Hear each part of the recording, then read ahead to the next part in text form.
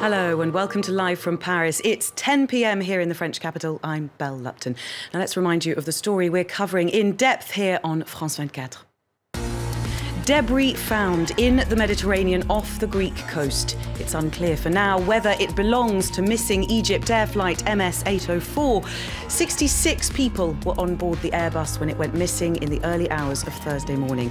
Egypt's vice president says the rescue operation has turned into a search and recovery.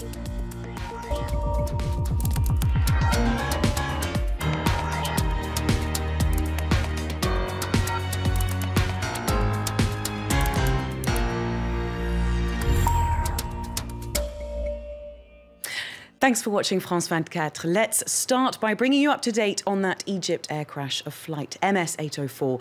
Egyptian aviation officials have confirmed in the last few hours that search teams have found debris in the waters south of the Greek island of Karpathos. The debris includes things like life jackets and bits of plastic floating in the sea, but Greek authorities say it's unclear if this comes from the missing plane. That search in the Mediterranean is being carried out by both Greek and Egyptian naval forces. And just to remind you, 66 people were on board the Airbus A320 when it lost contact with air traffic controllers just inside Egyptian airspace. Most of the passengers were Egyptian and French. The flight was going from Paris to Cairo. Now, for more on that, let's speak to our correspondent, Adam Pletz, who's in Cairo. And Adam, what's the latest from the Egyptian state media and also from the authorities there? What are they saying? Well, President Sisi has said that the search is going to continue. I think this is just affirming that following the confusion as to whether or not wreckage or parts of the plane have actually been found. And I think a lot of this lies in how it's been described, the fact that there's objects in the water near a Greek island, including life jackets, various bits of plastic, as you were saying, so sort of debris which could be from the plane.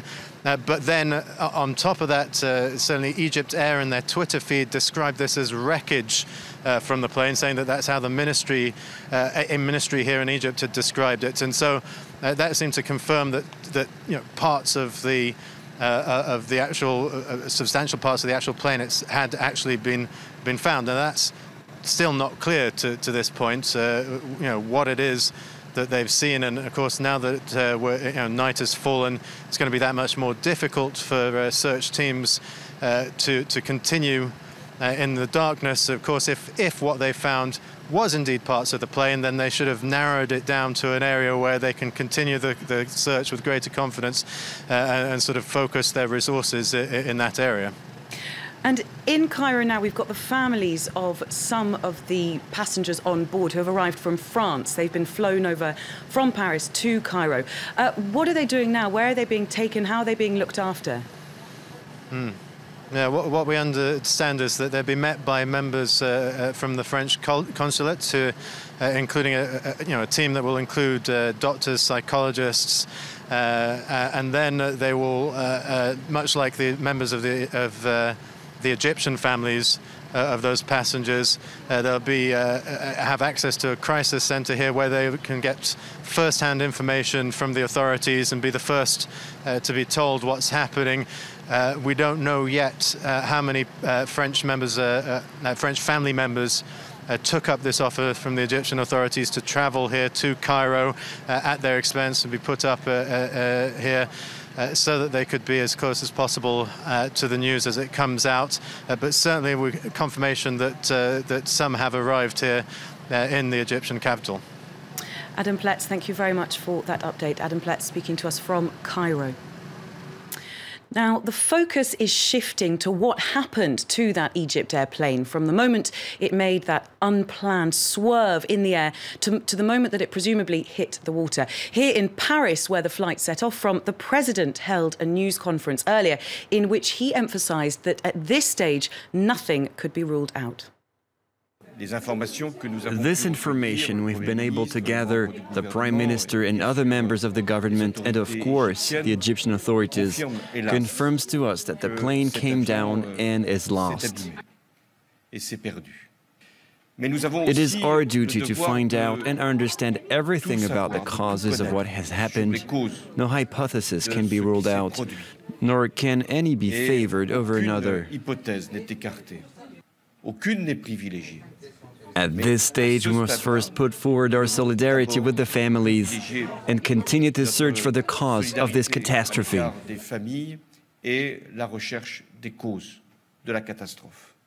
That was the French President François Hollande. And meanwhile, over in Egypt, the government there has been clear from early on that it does not think the crash could have been caused by a technical error. May point, and I say may because I don't want to go to speculations, I don't want to go to assumptions like others, but if you analyze the situation properly, the possibility of having a different action or having a terror attack is higher than the possibility of having a technical So that's why we want to wait for facts, we want to wait for proper investigation, and then make our own statement. You heard there from Egypt's aviation minister, and before that, France's president, each with a slightly different interpretation of how the investigation should begin. Now, for more on that, let's bring in Raffaello Pantucci, Director of International Security Studies at RUSI, a UK-based defence and security think tank.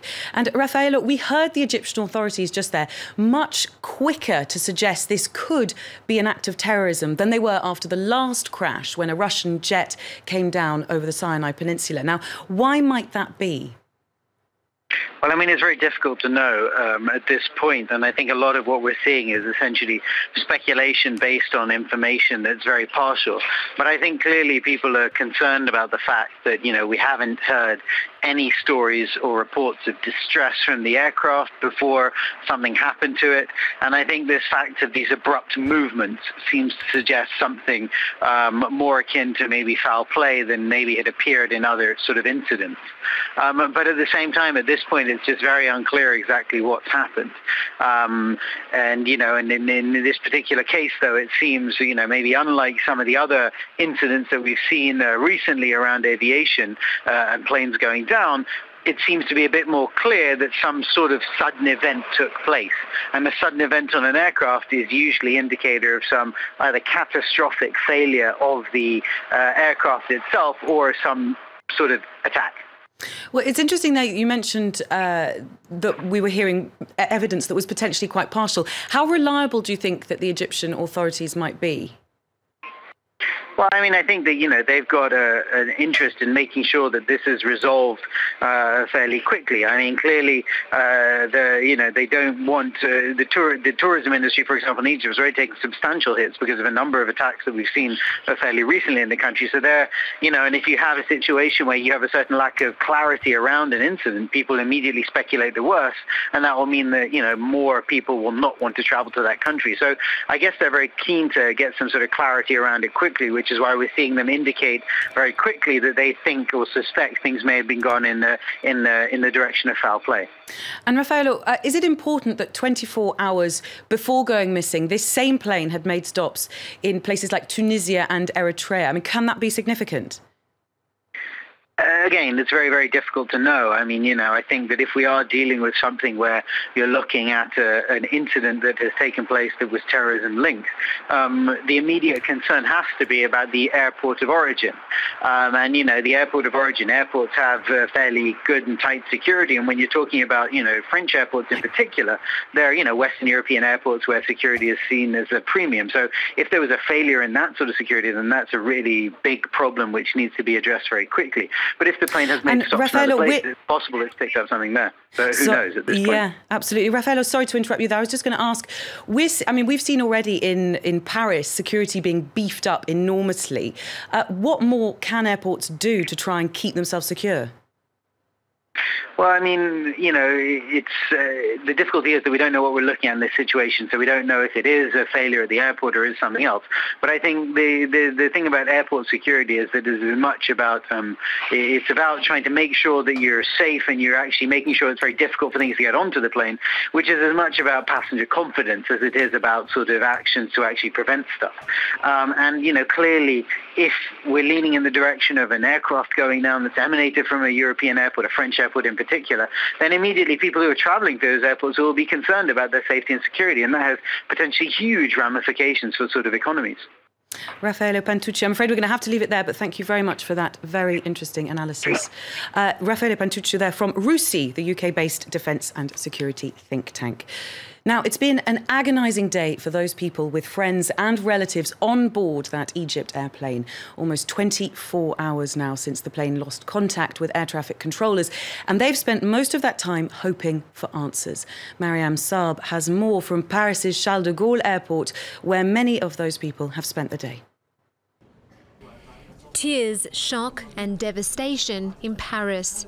Relatives and friends of the passengers who boarded Egypt Air 804 descend on the airline's counter in Charles de Gaulle Airport, desperate for answers. These are times of panic. They want to know more, and we're looking into what happened, and then we can communicate it to them.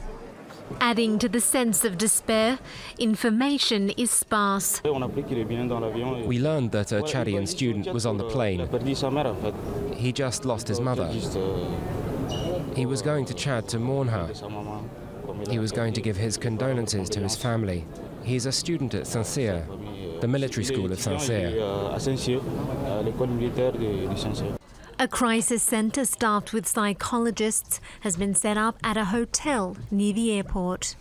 The painstaking wait for information is just as tense in Cairo Airport. An ambulance transports those overcome with grief for treatment. For some, the trauma is too great to bear. They're very sad and affected. Can you imagine how anyone would feel in this situation? It is the epitome of sadness, and everyone, including us, are in a state of searching for any hope to hold on to. But hope is fast fading. As yet, there are no signs of any survivors. Mariam Saab there reporting on the French families of those passengers on board. And it's not just the French families waiting for more news. The Egyptian relatives of those on board Egypt Air flight MS-804 have also been gathering, this time at Cairo Airport, in the hope of hearing something. People don't understand. They were unable to explain anything at the press conference. Some people just collapsed and left. My uncle was in Paris, where he dropped off his kids a week ago, and he was coming to Egypt for a conference. We spoke to him yesterday. We also spoke to his kids. They're at the airport, and they'll be going back to Kuwait. My niece was a newlywed who got married 6 or 7 months ago. I'm praying the flight was hijacked or something like that, instead of what we've been told. Those were the voices of some of the Egyptian relatives of the passengers on board that missing Egypt Air flight. Now, we're going to move on to some other news now, but don't worry, we'll be bringing you more on that Egypt Air plane crash as and when we have it.